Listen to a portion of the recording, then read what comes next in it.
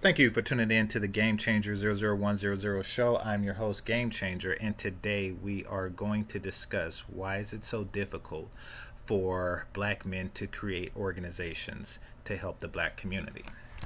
Well, the short answer of this is real simple.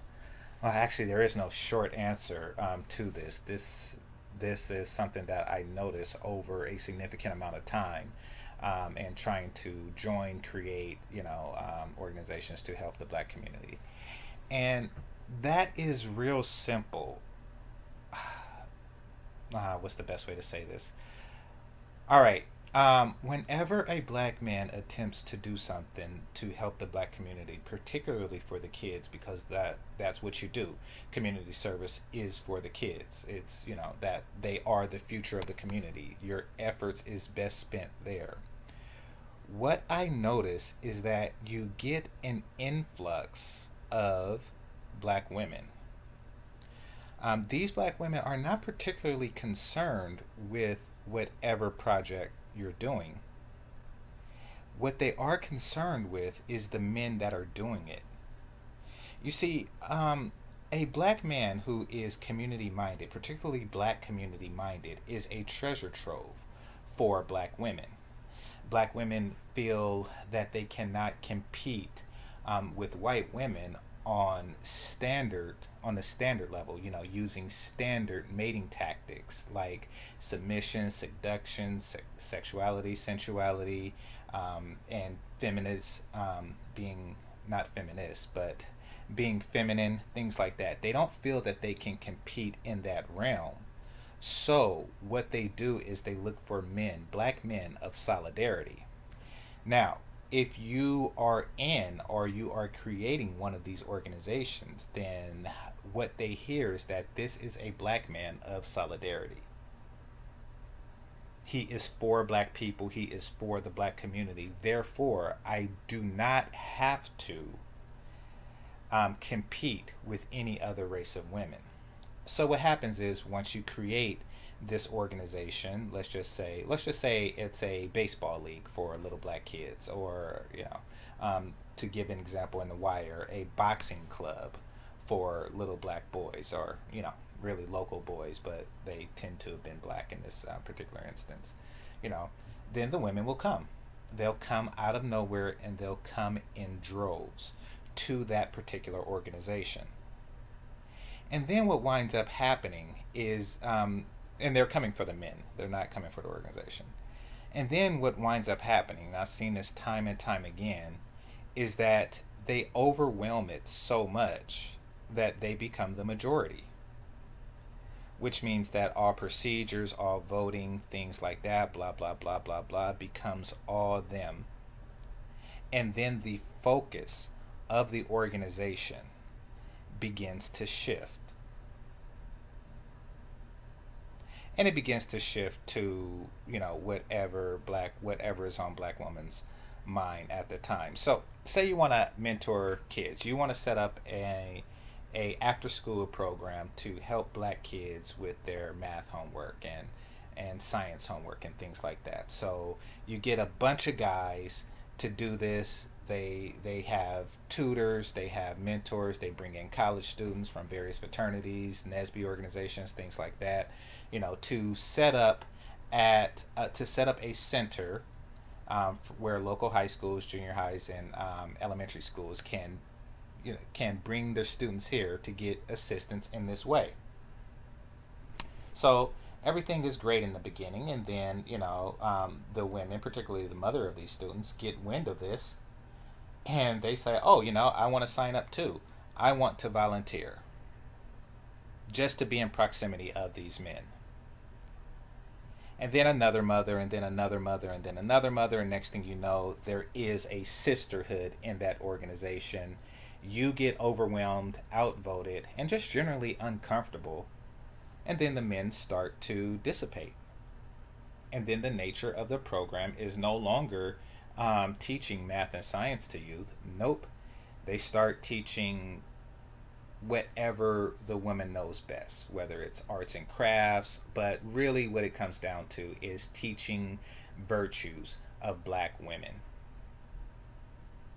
I've seen it happen so many times, you know. That's when you start getting, you know, happy that you're nappy. Let's talk about the crystal spirits and shit like that, you know.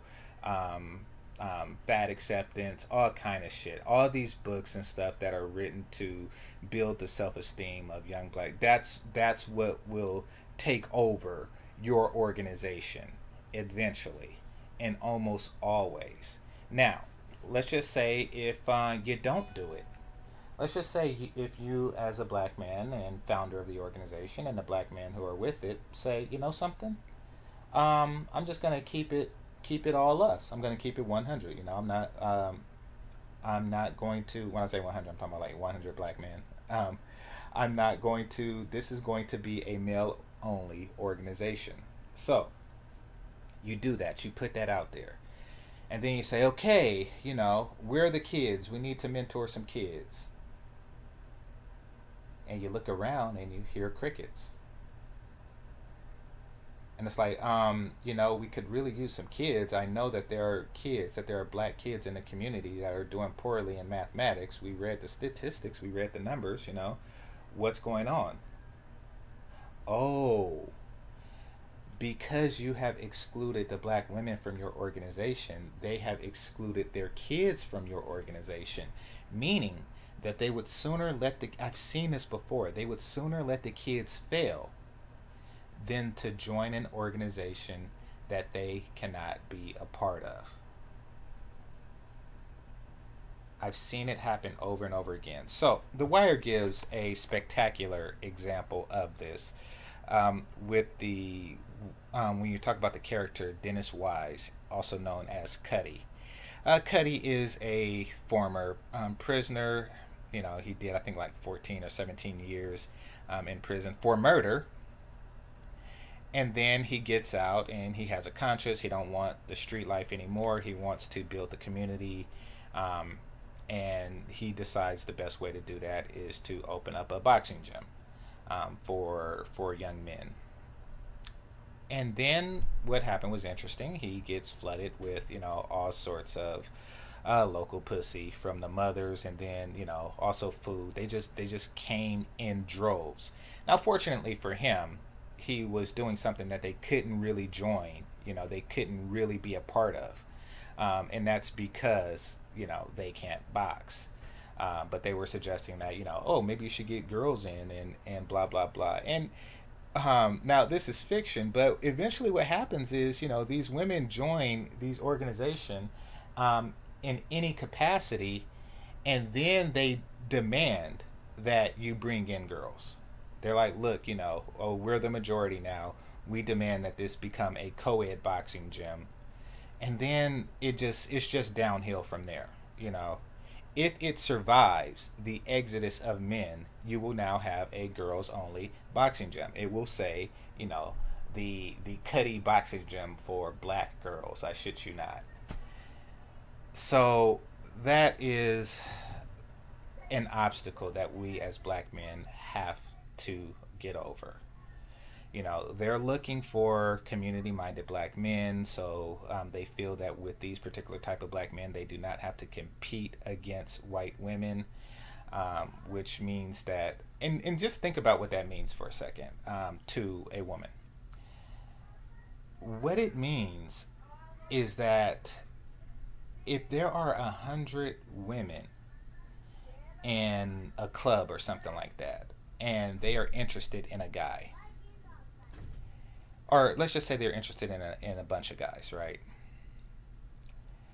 Their hope is to zero in on the guys that have reduced their mating pool to only 14 women. Of all the 100 women, he has now eliminated all of those as competition. And he says, I'm only going to select from this pool of 14 women. Imagine what a dating advantage that is. And for people who work in software, you know, you have to compete internationally, right? So for certain jobs, particularly in the private sector. They can hire somebody in India, they can hire somebody in Africa, they can hire somebody in Asia, they can hire someone in Europe. Software can be developed anywhere and then shipped here. So there is competition, international competition for you. However, when you hear that a job says, "Oh no, you must be born in the USA," think about how much a competition that eliminates. That eliminates a lot of competition. So of course, and actually, fortunately, it's not a lot, but it does eliminate competition. So people are more excited to hear about those jobs because it eliminates competition. Eliminating 86% of the female population as competition is huge. It is huge for a woman. So of course they're going to go after these guys, feel more secure with them, especially if they have something to offer. In the case of Cuddy or Dennis Wise, he has his hands, his ability to box. And they don't care if they're sending their kids to a murderer, you know. I mean, and also a prison guy, and on the same series, a guy who did time, Michael's stepfather or whatnot, wound up raping Michael. It's not. But let's just ignore that for a second. Let's just ignore that. They don't mind doing that as long as they have a niche. They have a guy here who has eliminated 86% of the competition. They're gonna go for it. So that's where we're at now. Basically, in order to create any organization that helps and mentors kids, you're going because we have such a high single mother rate, you're going to have to negotiate with black women, and part of that negotiation will lead to the disillusion and dismemberment of the organization. So it is a lose-lose in many, if not most instances, unfortunately. So now you know why we have this obstacle, one of the many that we have to overcome before we can build, because building is such a necessity. Building. Oh, by the way, that's why that is emphasized so hard. They want to see more brothers building the community, because that's what that means. That means that his concern is for the community, meaning that his concern is for the future of blackness, meaning that he is less prone to date out. So that's all that means. They don't actually care about what's being built. They just want to see the effort. All right. So with that being said, this is Game Changer 00100 and game over.